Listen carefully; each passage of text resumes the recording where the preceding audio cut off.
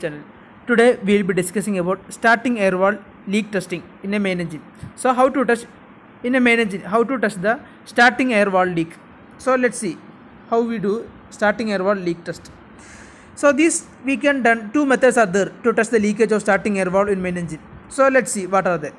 First method is close the air valve to the starting air distributor, then give an air kick to the main engine. Monitor the propeller shaft. If it is rotating, that means starting air valve is leaking.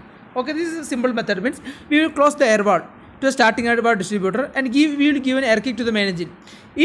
And then we will monitor the propeller shaft. If it is rotating, that means some starting air valve is leaking. Okay, that means close air valve to the starting air valve distributor, then give an air kick to the main engine.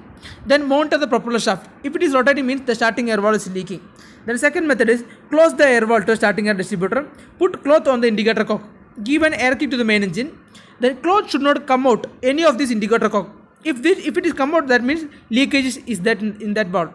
This is also a method, means close the air valve to starting air distributor, then put cloth over the indicator cock, then give an air kick to the main engine. If the cloth come out from any of the indicator cock, then it indicates that there is a leakage in that valve.